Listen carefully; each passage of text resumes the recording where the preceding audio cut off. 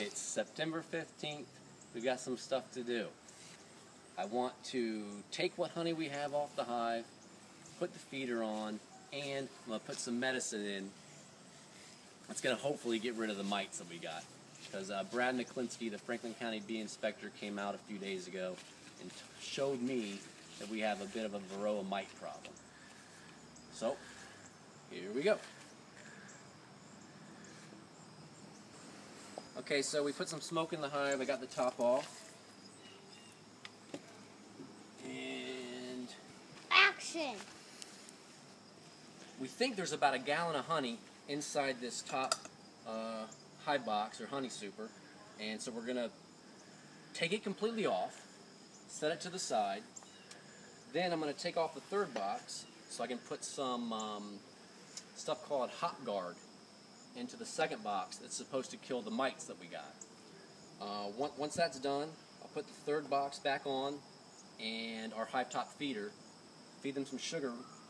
Hopefully they'll build out the rest of any comb that they have room to build, and then store the sugar to help them get through the winter. Okay, so I've taken off the honey super, and I'm getting ready to take off the third box. This is the hop guard that I got from Barry Conrad in Canal Winchester. Once we get the third box off, we're going to put both these strips into the second box where the brood is. Hopefully the formula, hops, whatever this is on these strips will kill the mites. And what's good about this, according to Barry, is the bees will eventually break this down and carry it out. So it's not like some of the other medicines that's on plastic strips that you have to get back in and take out. You put this in, you put your feeder on, and you're done in the fall. Or anytime, I guess.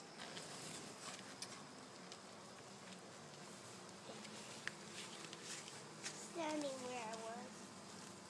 Can I eat this honey that's on top? Yeah, we'll eat some of that later. Let's Okay, I've got the third box off. I've just got my two bottom medium hive bodies, and I'm going to put these hop guard strips into the hive now.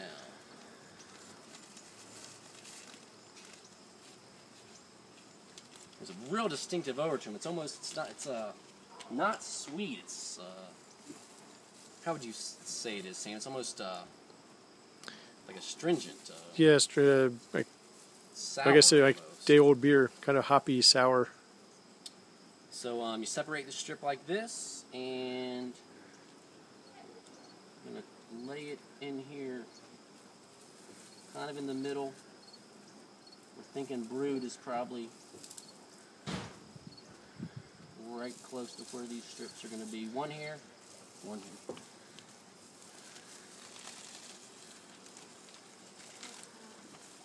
Now apparently this hop guard just got approved for use in Ohio last year, and Barry Conrad's been selling it to people and has gotten good reviews. They've said that it's working on killing off the mites in the beehive.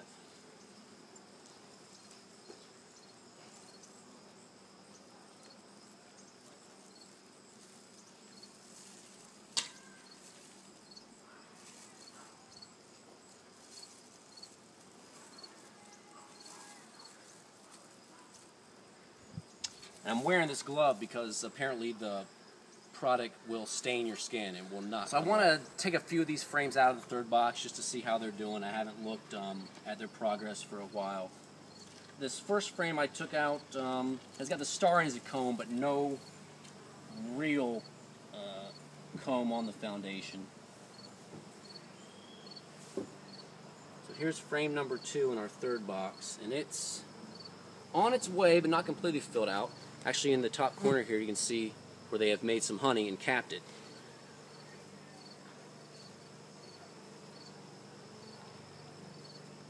And there is, as far as I can tell, no brood, no eggs in any of these cells, so I'd imagine that they are going to fill this with honey in preparation for their winter.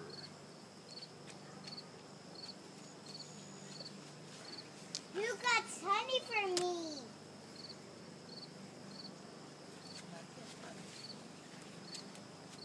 Here's frame number 3 in the 3rd box. Does it have honey? So this one's pulled fairly nice, and yeah, it's got the starting of honey up here in this same corner as the other one. Is the white the honey? Now on this other side of it, it's got some brood. You can see there's some cells capped there in the middle, and I believe that is cells with baby bees growing in it. I want to eat the honeycomb.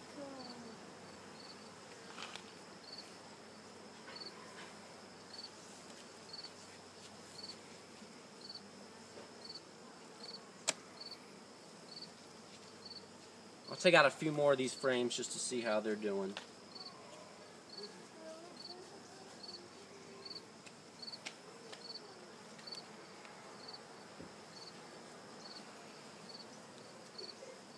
Now this one definitely has brood in the middle there. You can see the darker cappings are absolutely positively baby bees. Oh, there's a baby bee being born right now. Right here. You see the cell that's open with a little bit of movement under there? I want to see. Point to it. Right here. Where is it, Daddy? It's right here. You can see the bee underneath there trying to get out. That is a new girl worker bee.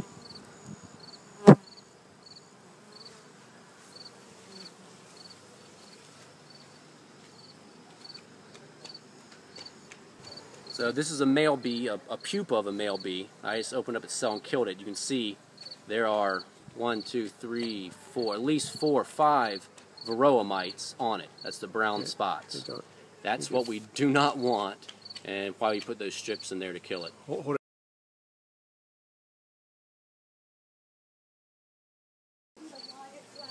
All right, I got it.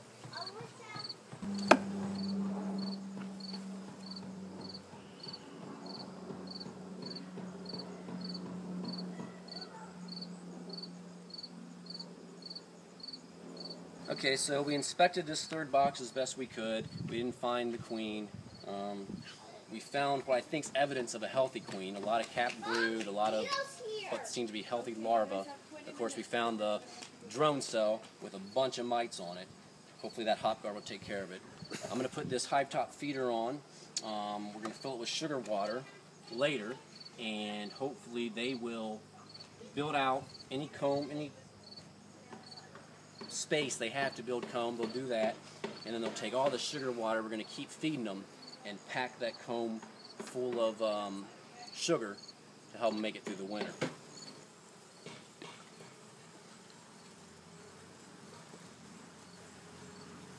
It's the queen right there, isn't Yeah, it? she's going up, so it's, but she's probably not going to, I mean, I'm hoping she's not flying away. If she does, then we have to get a new queen, or they will sometime make a new one. So you need to get her back into the hive, huh? She's on that side still? She's the other side. On the other side. Queen was on the other side. Alright, so this is the box that we want to remove, and I was checking it to make sure I was checking it for the queen, and sure enough, she is on this frame, so we almost had a disaster. Thank goodness we found her. There she is. She's big and has a bright yellow dot on her thorax. There she is. And this is an amateur mistake. I mean, it's totally a rookie amateur mistake. You know, I probably put this 4th super on too soon, and she's obviously was up in it. So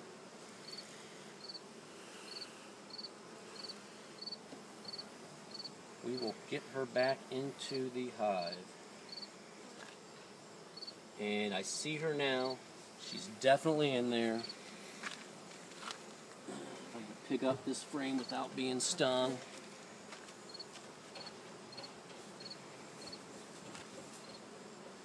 Try so hard to put it back in without disturbing her any more than we did.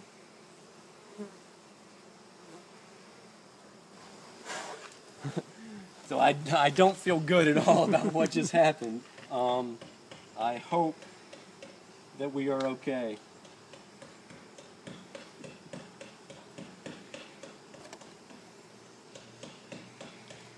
And like I said, hopefully she's back in. Thank goodness we realized she wasn't in there before we did anything with that top box.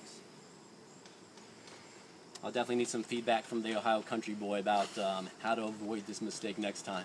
Are you sure this is a good idea? Trust me. So, I think we averted a catastrophe. We found the queen in this 4th honey super. I've got her back in. I hope she's okay. I think she is. I'm gonna have to check back in maybe 3 or 4 weeks. I really don't feel good about what happened, but that's what happens when you're learning. So there's still a lot of bees in this 4th super. We know they're not a queen. The Ohio country boys said you can use a leaf blower to blow the bees out of your honey super. That's what I'm going to do. I'm guessing you should direct the leaf blower in the direction of their hive so the ones that get blown out at least have a little bit of an idea how to get back home. Luckily, the leaf blower I have, Toro Ultra Blower Vac, has variable speed, so I'm going to use the lowest speed and see how we do. How many horsepower is that blower? Hopefully not more than the bees can handle. It does have a metal impeller though. That's good to know. That's low.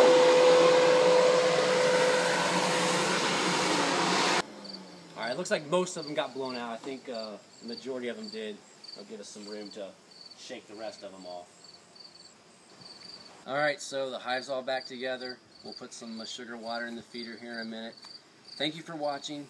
If I did anything wrong, stupid, you have any suggestions, advice, please tell me. This is my first year having a beehive and I've learned a lot, but I gotta learn more. So don't hold back. Tell me what I did good, tell me what I did wrong, and I'll have another video soon. Thanks. Did that barehanded? Barehanded. It's kind of like Turtle Man. Plain crazy. It's a live action.